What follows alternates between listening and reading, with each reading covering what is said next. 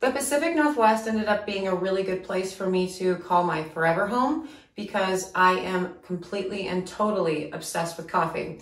And you're going to find out just how obsessed I am in today's video. But before we get into that, hi, I'm Mrs. Soap and Clay. Let's make stuff.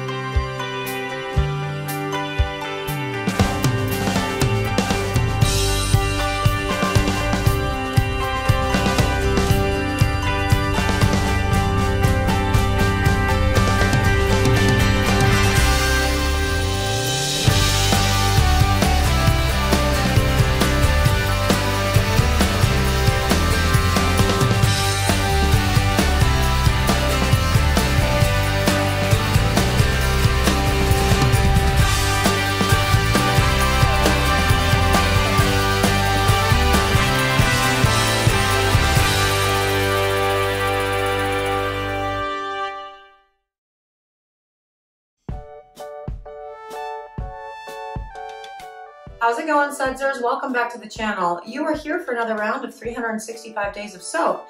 And today we are making the Espresso Shot.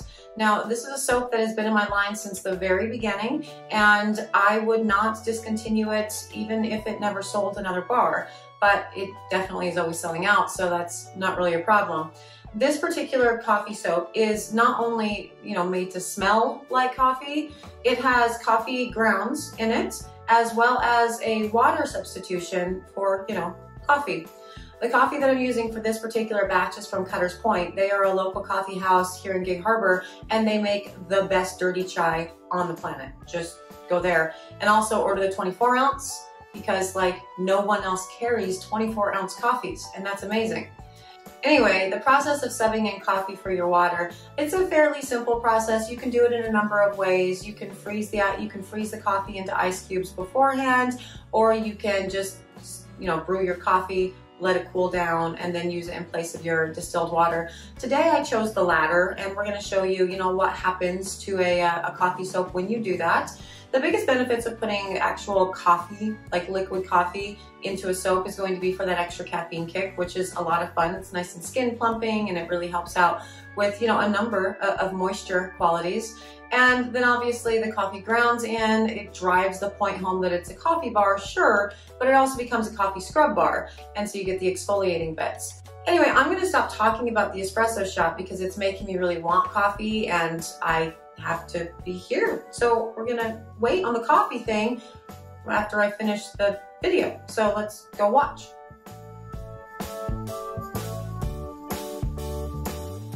I love coffee. I need coffee right now. I won't drink this coffee though because it's made for soap making, and that's cool. We're gonna use it for soap.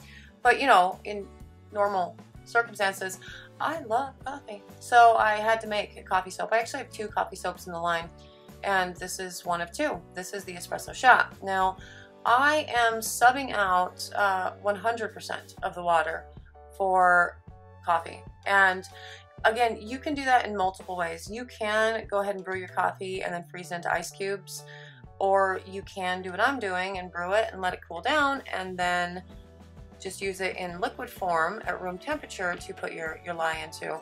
And either way works. I haven't found there to be any problem whatsoever with just using it here in its pure liquid form. So that is what I am doing, and I am mixing the lye into the coffee at this point and making sure that all of the lye granules get dissolved and do their thing.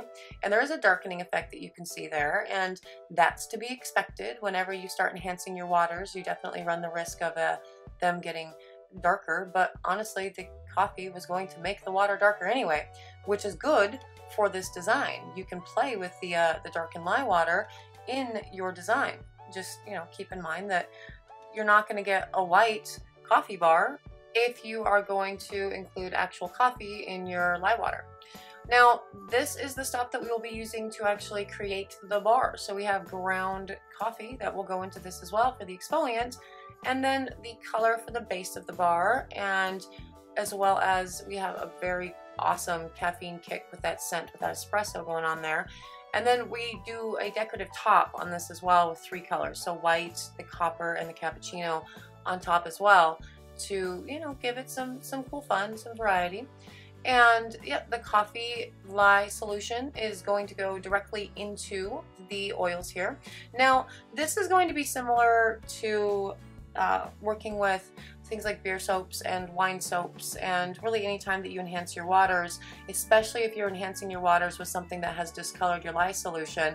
Finding trace can be a little bit tricky. Finding emulsification can be a little bit tricky when you are dealing with an off-color, you know, solution right off the bat. Especially with this particular oil blend too. This is a 70-30 hard oils to liquid oils with this, because it's a big, like, lots of lather blend going on, and that is important for me because I really like these to have, you know, a really great bubble to them, these coffee soaps, especially since we're putting in the actual exfoliant, and exfoliants can be a lather inhibitor. So lots of big bubbles is going into this with this actual oil selection, and as a result, since you have more hard oils to attain that, it's going to be a tougher time to, it's going to be harder to find trace. And so with this, it doesn't really matter. I can mix this as long as I want because it doesn't need to stay super fluid, because this is a very uncomplicated pour. It's essentially one base color, and then you have the 3 accent colors on top that just exist there, so I can, you know, put a little swirl on top and decorate it. Now I'm going to pour off the soap batter into those 3 containers to do the decorative top, and set those to the side, and then get the rest of the soap, you know, going. Now, using coffee in soaps, I love putting coffee into soaps, not just because it's like trendy and whatever. I love the antioxidants that come from coffee. It's great for the skin. I love the caffeine kick. It definitely gives your skin a nice, you know, boost and tightening effect. And coffee soaps also help out with, you know, inflammation and sunburns and acne and that sort of thing. And so for that reason, incorporating coffee, for all of those reasons rather, incorporating coffee into a soap, it's a great idea. I love it. The coffee bars are some of my favorite to use just because of all the benefits that come from coffee when applied, you know, topically. And with this particular recipe, because it does have the extra caffeine kick, because I am using the coffee itself instead of just, you know, making it smell like coffee or putting in just coffee grounds to have an exfoliant, it's a really winning bar. And this is something that I love using in the summertime because, you know, we're out and about and our delicate Pacific Northwest skin is getting burned quite easily, and it definitely helps with the soothing of, you know, the sunburn, and that's good. We want to be soothed. Now that this is mixed up, and you saw me mix the micas directly into the soap batter, and I go either way with micas. Sometimes I will mix them with an oil and disperse them, and other times I'll just put them directly into the soap batter itself. Micas are really lightweight and therefore very easy to incorporate into your soaps. That's not, you know, the same cannot be said for an oxide or an ultramarine. Definitely a heavier weight colorant, and so you will need to disperse that before you incorporate it, or you could have pockets of the color just sort of hanging out in the bar, and when water hits that portion of the bar, it can, you know, stain your washcloth and, you know, whatever. But with micas, that's never the case. Really, the worst thing that can ever happen with mica, if you use too much of it, is your lather goes gray, and that's okay, because, you know, maybe you just thought you were extra dirty that day. It's really not okay. I mean, use your micas accordingly, but also, again, not going to stain a washcloth, which is, you know, important. Now that is all mixed up, and we are ready to pour it into the mold and let that set up before we do the top.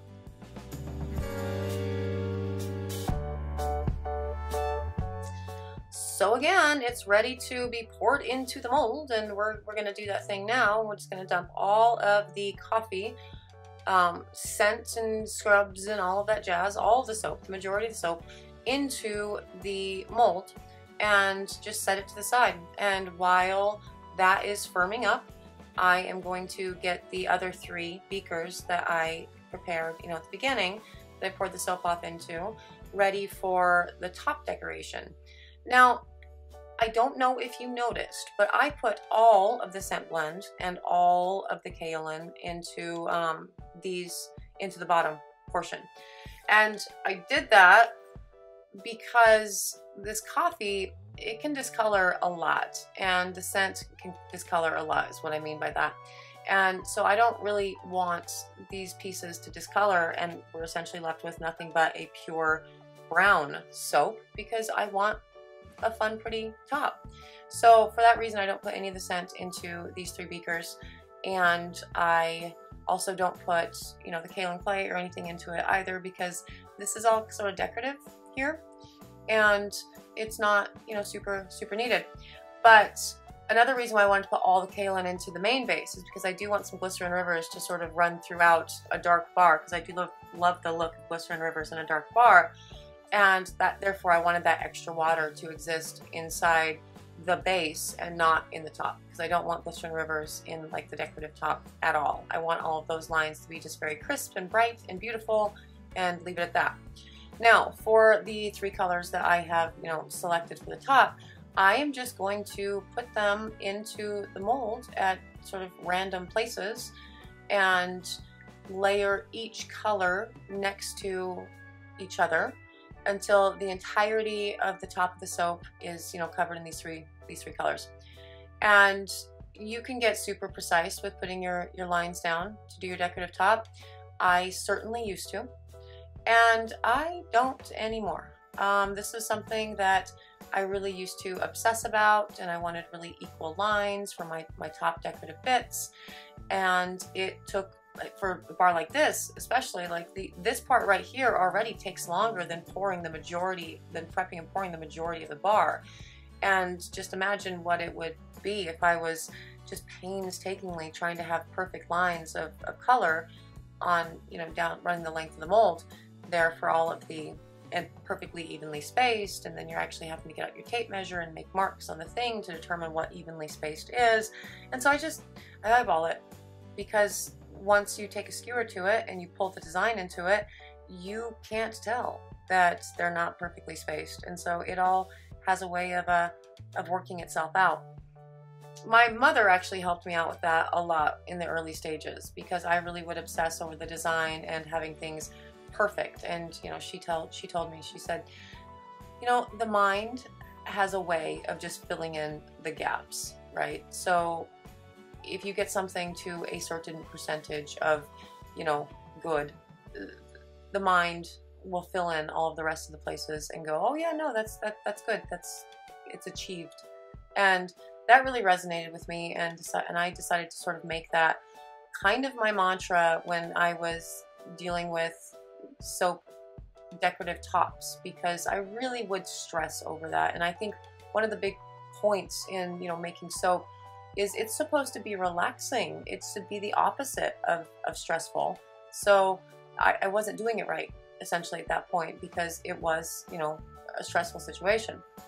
But at this point, it's all in the mold and it's ready to be skewered, and I'm just going to take my skewer just in the top, you know, 1/4 inch or so, and pull my skewer down the length of the mold a few times to pull those colors into each other.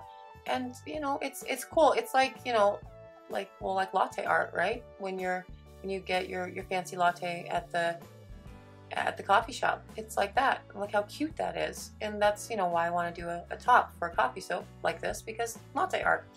Now, this is going to go into the oven and be C-popped, because I C-pop all of my soaps, and we will cut into this tomorrow and see the big reveal.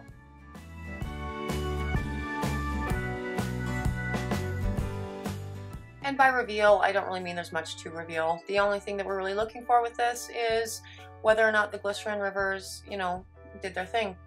And as far as this bar goes, it all looks great. It's a really well-formed bar. There are no, you know, issues that stand out. It looks awesome. And I am excited to cut into it and see what kind of situation we have inside as far as the glycerin rivers. Because again, I did want those to show up in this bar just to add some sort of depth to the main base of the bar. Oh yes, and there they are. That totally exists. That's absolutely a thing. That worked. And the tops are beautiful.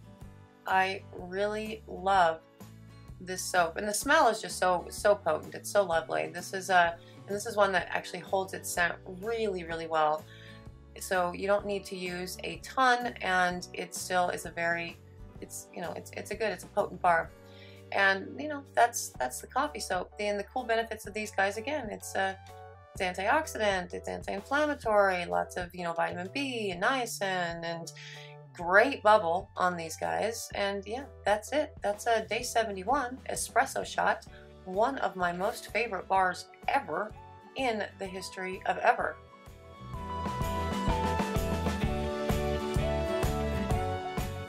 Well, there you have it, the Espresso Shot. This, again, is one of my best sellers in the line. This is something that has been with me since the very beginning, and I love to make it. I love to use it. I love the big, bold smell of coffee, like straight espresso. There's no sugary notes or, you know, oat notes or milk notes or anything about it. It's just straight in your face. This will wake you up, you know, a hit of caffeine.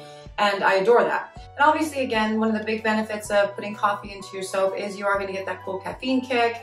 You also get, you know, the coffee color coming through as well as the coffee smell, and then you get the exfoliating nature with the coffee grounds themselves.